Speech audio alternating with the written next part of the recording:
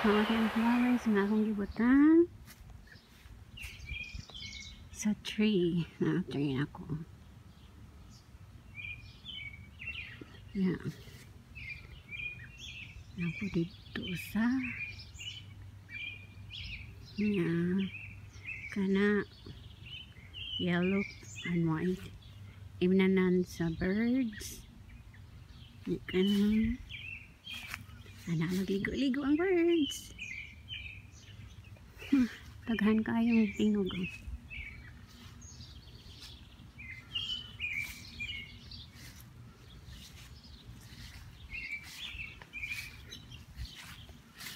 Okay lang akong gabi-gabi nag-transplant guys. So, wala na laos.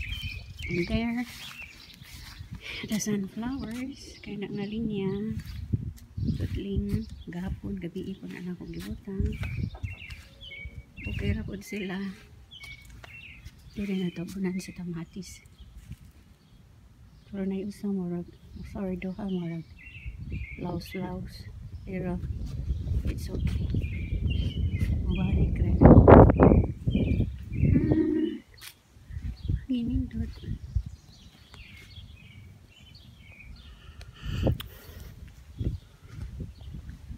Bago pa kong ligo guys. Kani ako ning i-fertilize dito sa akong mini sunflowers. Unang hapon kay partik init.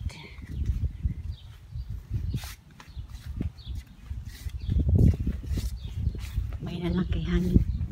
Di para hapon na sus makamatay. Karon hangin. At least musimot ka. Karon ay hangin. Kasi wala ko yung 1 minute dito. Kisingot na ko.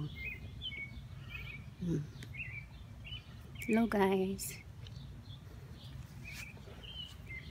Ang akong hosta hapit na mamuwak. Kanang ni sulbong sa langit pa ingon. Una siya mabuwak. Pero di siya nindot nga buwak. Ang nindot lang niya ani ang leaves. Ay daghan kaayo. Pero ang buwak maingon lang ta nga way lami. Kani hapit na mabuklad.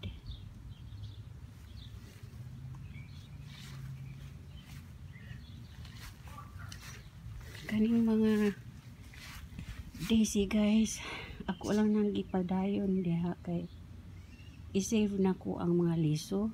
Hantod yun na siya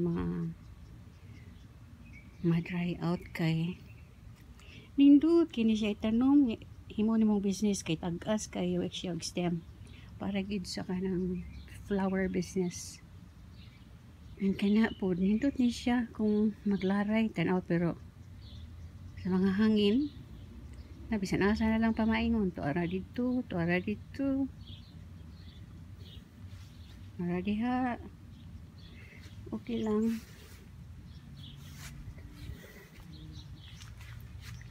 Unyang hapon ay riso na po na ko ng akong currants bugnay